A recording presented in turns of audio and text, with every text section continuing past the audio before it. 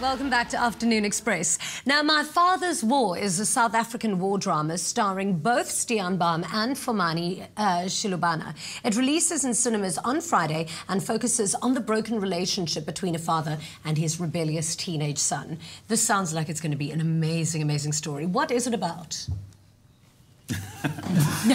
No pressure, but what's your movie? It's a family drama that has the Bush War or the border war as a starting point. Yeah. So it's mostly a father that suffers a bit of a thing, and then his son that really is quite rebellious, and the mending of a relationship. Yeah. Wow. Well, we actually have the trailer here that I'm dying to see. Let's have a look at it. Jy was hier soldaat in 'n propaganda-oorlog. Wat? Nee, Ek jammer jy is nie dood in Angola nie.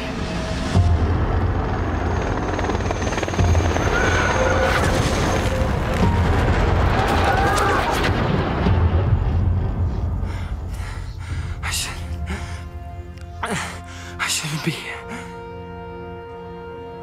You wished I died in anger. You nearly did.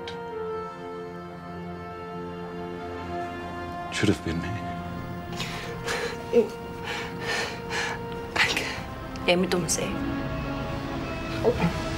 Jy moet hom sê. I'm ready to cry already, and that was just the trailer. It looks incredible. Wow. It looks so well made. There was a lady sitting next to me on the premiere night. She was actually crying. Wow. The scene when you guys were reconciling.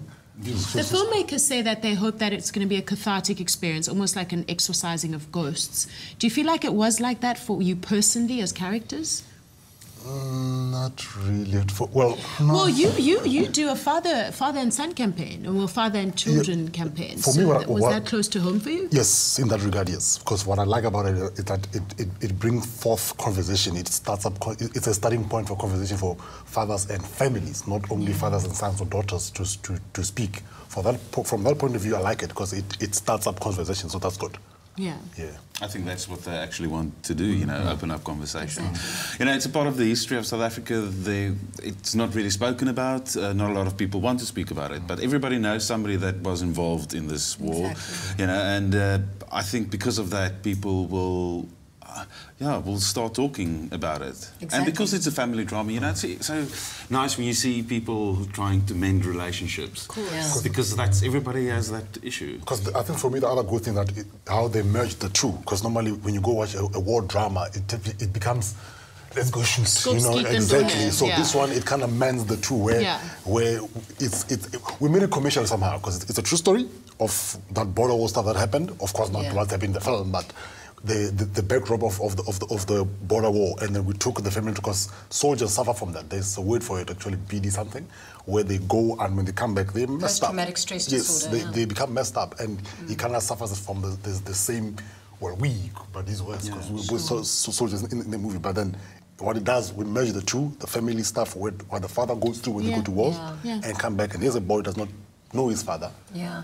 And if you look at that time, I think men that came back from that war also weren't debriefed from that war. And so emotionally, then cowboys couldn't cry. You know, you couldn't hug your son and say, I loved you because you had to be a man. So, I mean, wow. It must have been... Like, for instance, David's case, you know, he had to find work. So he went to Iraq as a security guy. I mean, he started up a security company. I started working for him later on, you know, trying to reconcile with the son, but it just doesn't happen. But it's so nice because a friend of mine that went with us to the Cape Town premiere actually said, you know, that, you know, he could, I mean, he wasn't part of the war, but I mean, he could actually get the whole thing of the son and the father because it's stuff that he went through, stuff that I went through, you know. Rebellious son, there's always a part in every father-son relation where they like knock heads and you know. The social ills. I mean, if you look at the society's social ills, they brew from the fact that fathers are missing and the boy in the film. Well, I can't give much, but the boy, come watch it. The boy in the film, literally, he's rebellious. He drinks, doesn't want to listen to his father. He's very disrespectful simply because the father wasn't there. If the father was there, there's a sequence at the end of the movie that you again come and watch. You'll realize that after they reconciled, he managed to bring him to do something that only a father could have made him do that. Yeah. Well, it premieres this Friday, so guys, make sure to check it out. Yeah. We definitely will. Definitely support local film. I mean, I cannot wait to watch it. Thank you so much for coming through to the show. We loved having you. So much so I'm going to feed you. Okay, you can have fish pie or you can have this apple bread and butter pudding. I'm sorry, but I want the... You can have both. I know Yes, Plate, baby, plate. my dietitian is watching now, so she might kill me for... For what? No, I'm sorry, I'm a sweet. No, I'm a sucker for this. What can I give you? Okay, let's... Sorry, Lungi. Let's... To all of you at home, thank you so I much would for love to joining taste us. that Join as us well. same place, same time tomorrow. Happy eating. Good evening.